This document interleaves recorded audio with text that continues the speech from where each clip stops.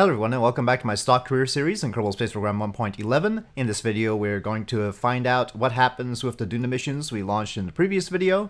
And so here we are with Duna mission 3, and Jeb is not doing a very good job of pointing at the maneuver node. Why? Why are you... You've got reaction wheels? Why? Jeb... Here, I'm using my joystick to try and fix this. It looks like Jeb needs an extra star in order to be able to do this properly or something? What is this? Okay, well, I brought it to the maneuver node and hopefully Jeb can at least hold it there. Alright, anyway, so there's this and of course the space plane, which is the more challenging part maybe? Well, it depends on how this lander goes. So, if there are problems with this, I have not discovered them yet, but we're going to. So here we go. I guess we'll start to burn now. It's not going to be that sensitive. Okay, 0.1 meter per second difference. Let's see if that's close enough. Well, a little bit more would do. We wanted to be sort of tilted to make sure that we hit the right biomes, so you know what? A polar orbit will be fine. And we're using main power in order to get into orbit, so that's okay.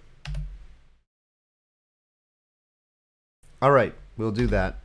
So this is on its way. Let's take a look at the mid-course adjustment with the space plane. Hopefully it's still in contact.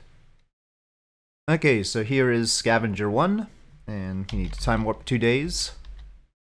It does seem to have contact still. It's got the biggest relay dish we've got. So, it better be. We could probably do with shutting down 2 of the engines.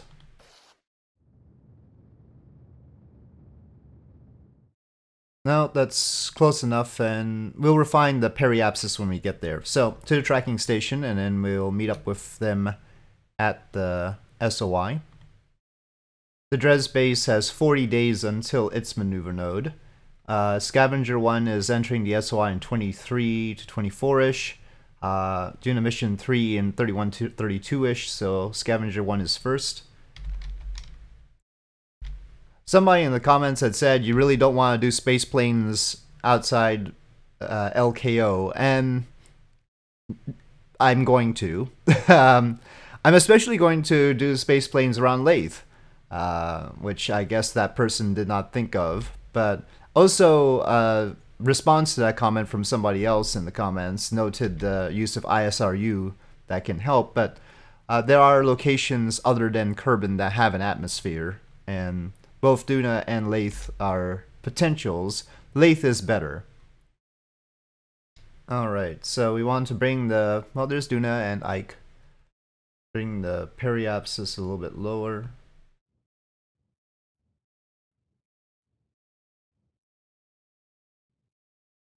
I'm gonna go with 24. I don't know how well that'll do, but we'll see. It's probably too high.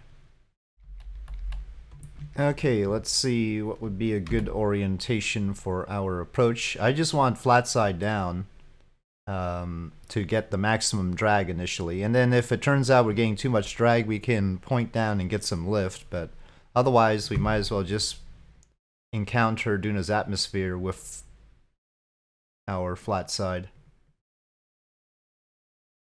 Okay, we are in a maximal drag situation. Oh, aerodynamics are actually forcing us down. That's not great. Well, brakes out then. Just don't point at the prograde vector. Come on, don't do that. That doesn't help. Anyway, heating is not going to be a problem around Duna. Its atmosphere is too light. It's definitely pointing prograde. At least we have the air brakes. I can't get it away from prograde. It's too aerodynamically stable.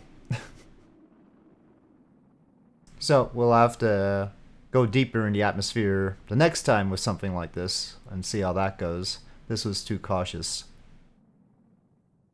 But I was hoping that we'd be able to maintain the nose up orientation. We couldn't do that. And of course I wasn't going to turn on the RCS. We need that mod propellant for other things.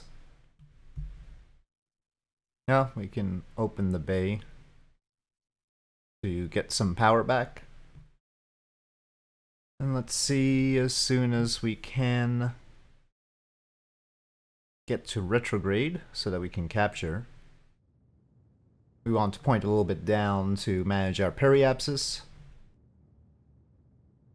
Ike looms. Okay, we have captured. Should we just go for the Ike one first, maybe? There's a module around Ike after all. Well, that's an Ike encounter. After 19 hours. It's only showing me that encounter half of the time. That doesn't help. Okay, well, I'm not going to think about that right now then. Let's just get this part done first, otherwise we'll fall back into the atmosphere and then we'll see how we encounter Ike.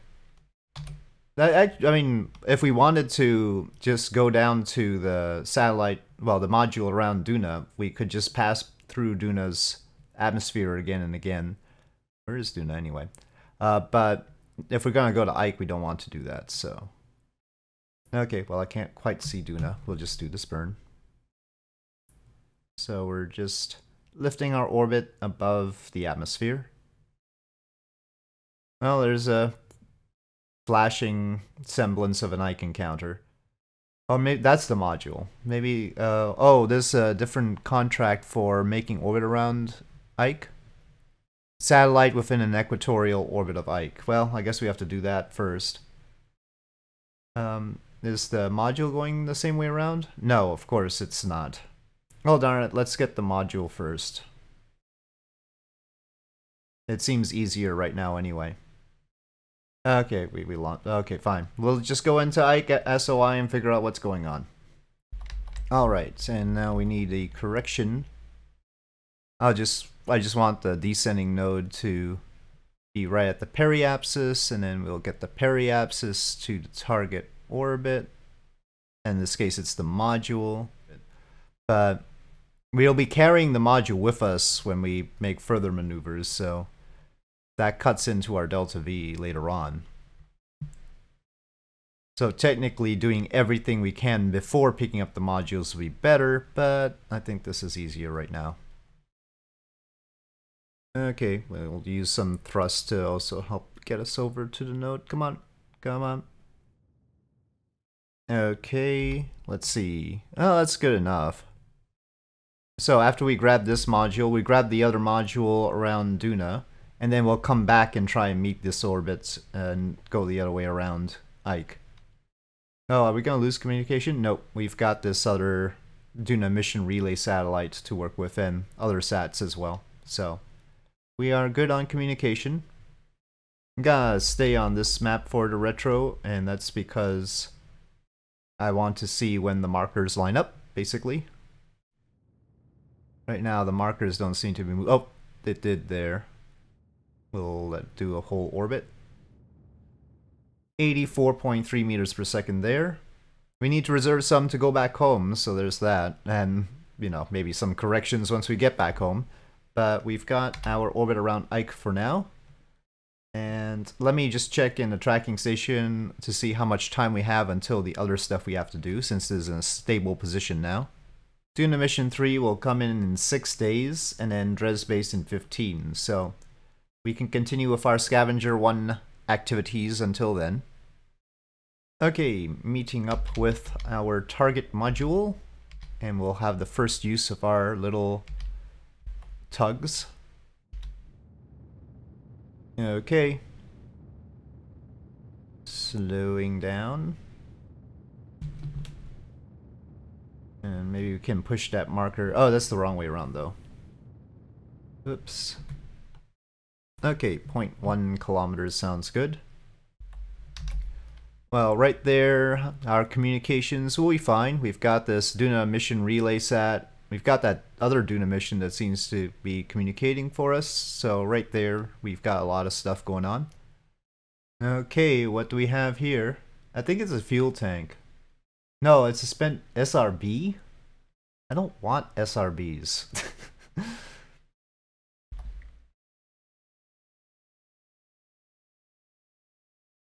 Great. Okay. Well, it'll be interesting if we've got two of these, because they're gonna have trouble fitting in like this. We would probably have had to have had them side by side instead of like this. I tried to vary the arrangement, but maybe we should have slapped some spare docking ports in various locations, even if tugs didn't occupy them, just to give us some options in terms of orientation. Okay, let's just stop here. Okay, I think since it's a longish thing, I'm gonna hope that the other thing is like a cupola or some sort of flattish thing, and put that one there. The longish thing we better put here. I don't know if it's gonna have enough clearance with that, all this stuff here. We'll see. Let's try it out. Okay. Ooh, a little bit choppy there. And we need to be alongside it, basically. Something like that orientation would do. Maybe like that. Maybe it's not that long. I need caps lock again. Even though these are the small RCS thrusters, I still need caps lock. But at least the small RCS thrusters make this sort of tug possible.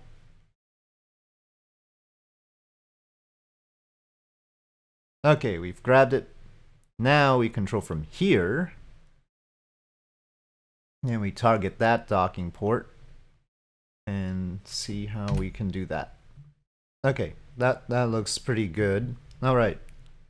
So now we'll go towards and make sure to correct again prograde vector on the opposite side of the target. I'm overdoing the gap here in order to line up first so that we get the target vector close to our crosshairs, and then we can go straight in. Seems a bit weird because the shuttle is tilted a bit, but I think the magnetism will work the rest. Clearance for the next thing though is gonna be rough. Maybe we should have grabbed it off of on one end instead. Okay, a magnetism. RCS off. Okay. Yeah, well, we'll see what we have to get from Duna orbit. Yeah, we could probably shift that up a bit. With an engineer here, if we can get an engineer over here, maybe we could grab the docking port and move it forward. Anyway, we can close the bay. That's good, right? Yeah. Let me just... Oh, that's the wrong part anyway. Yeah, definitely we have clearance to close the bay. Just open that up. Alright, we need to get the other module from Duna orbit. So we need to break orbit around Ike. It's a pretty low module. It's like just outside the atmosphere. They always put it so low. It's a little bit annoying. Okay, so this will be our burn to exit. We are getting power. Now at least it's an empty hammer. At least they didn't have it full of fuel. That would be super annoying. Alright, and go. What if it's two hammers? It's gonna be so annoying.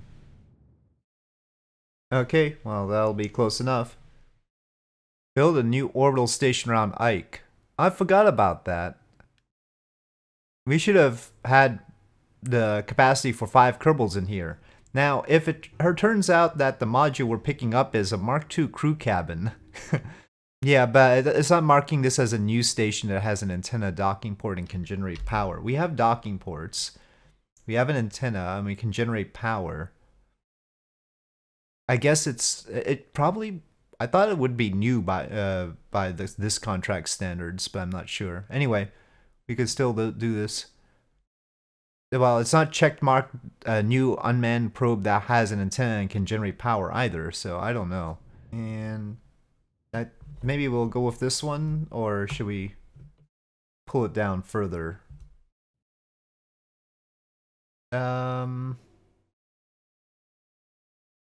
How long is our orbit? 2 hours? I think we can deal with that. It's not super precise right now, but at Apoapsis we could probably make it a little bit better. Well, we could do this 44 meter per second burn to get really close, but is it worth it delta V wise?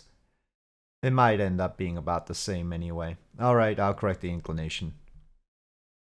We'll only be using partial thrust, so let's just start the burn now. And we have a 1 kilometer rendezvous. Okay, retro. Oh no, I think it's another one. Why are they leaving all these SRBs in orbit of Duna? You suppose that would fit vertically in here? Maybe. This is horrible. Like I ever wanted to bring SRBs back in the first place. So, if it is 2.9 meters, the cargo bay is 3.75 in that direction in the height. It would fit.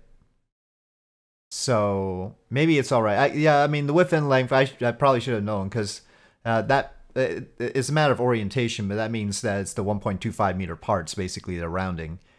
So, okay. Alright. 2.9 meters should fit vertically in the bay. Let's find out.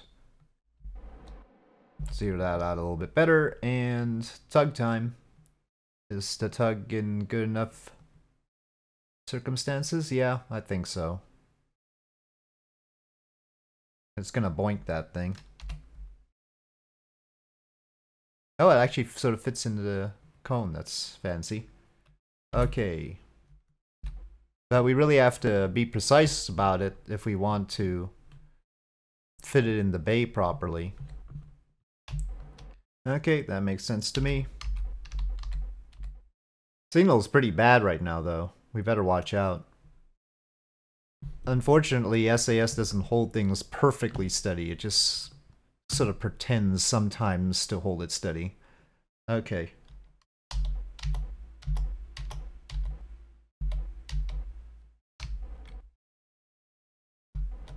See, I mean, it's rolled a bit for no apparent reason.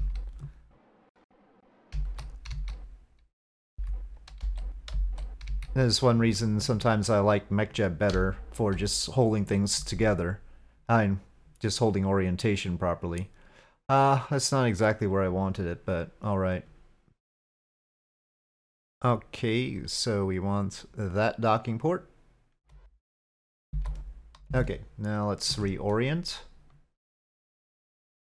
SAS, come on. I'm just eyeballing it. There's nothing too special going on here.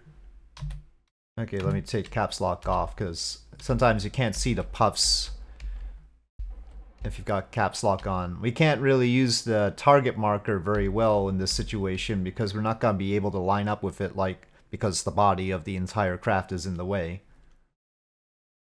Can't even always see the prograde and retrograde markers to use those. It's a tight fit.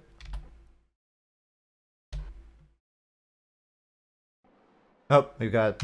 Okay, we're docked. Can we close the bay? Is it poking below the bay? No. Is it closable? Yep. Okay, it's good. It's all good. Alright. And we've got 1,692 meters per second left. This is a little bit askew, but it's not too bad. Alright. No, I don't need the bay lights anymore. So we could do that one more contract, the satellite in equatorial orbit of Ike, I think, and still have enough to go back home. Let's see, we need to get to Ike at some point. Target Ike.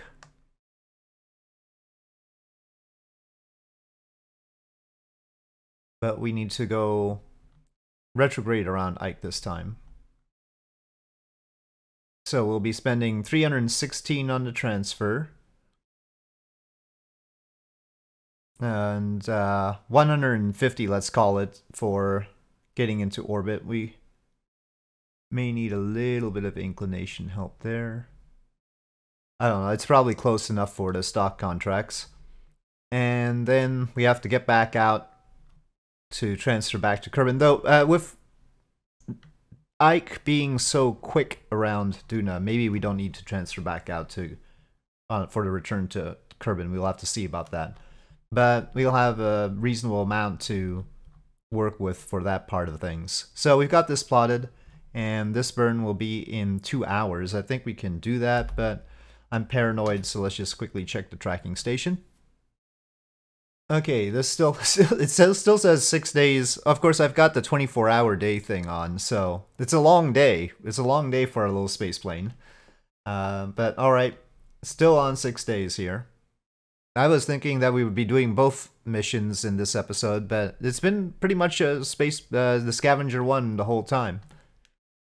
I think we'll just wrap it up with the Scavenger I and wait till next time for Duna Mission 3. Oh, there's Ike peering out. Does that rule work with Ike, that when it peers over the horizon, it's time to burn for it? I don't even know. That was the moon rule, but I didn't know if it was an Ike rule. That's not a general rule, by the way. It wouldn't work for Earth's moon or anything. But this could be just happenstance. Well, I mean, the phase angle must be set, actually. So maybe it's not happenstance. Well, we have no practical use for the mod propellant anymore, so we should do some with it. Just to dump it. We'll probably do some mod propellant stuff to get into orbit around Ike, just to use it up. Let's see. Well, we've got something going. It's a little bit complicated. Okay, that's good enough. Okay, on to Ike. Again. Once again to Ike. It doesn't really say that this is a new unmanned probe, though. So maybe this is useless. But I don't know why it doesn't say that this is an unmanned, because it is.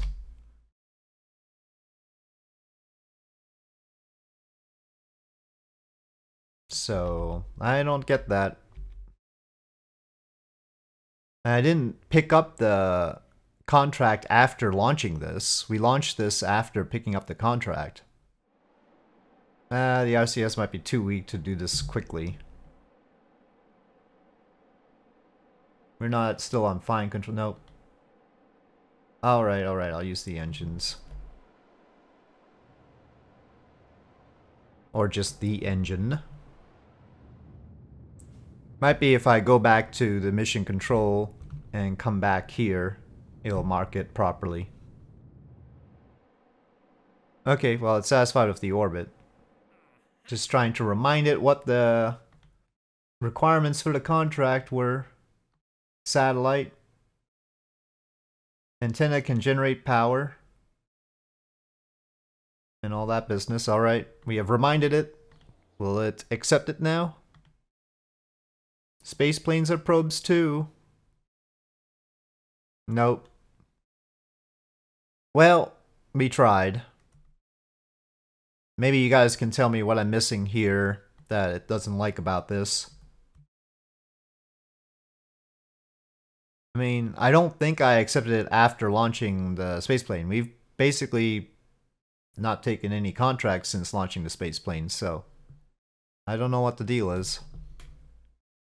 Okay, no, just time warp that. Alright, well, anyway, here it is around Ike. We're gonna leave it here, and next time we'll deal with Duna Mission 3, which is gonna try and land at Duna twice in 2 different locations. We'll see how that works out for us.